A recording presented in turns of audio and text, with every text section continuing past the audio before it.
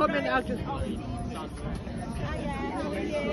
Last time I saw you in your shiny suit going to London, I was going to grandkids.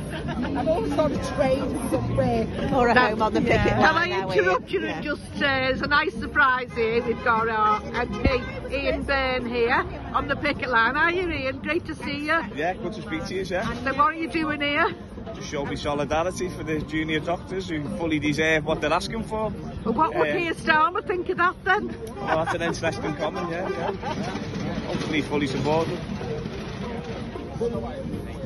You fully support him? I said hopefully he's fully supportive. Oh, okay. And have you been on any other picket lines recently? Yeah, I've been on lots, yeah. I've been on the PCS ones, down on the docks, the passport office. So you've got to support workers in struggle, that's what we're here to do. Well, you've always been a good trade unionist, Ian, and we're made up, we've got working class voice like yours in Parliament. Can I just ask you what you thought of that thing at the weekend that Keir Starmer put out about Richie Sunak?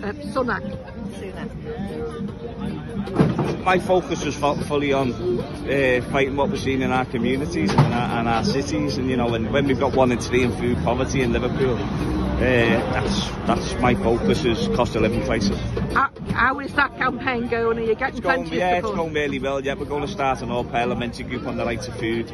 We need to start putting flesh on the bones of that now, and what the asks are.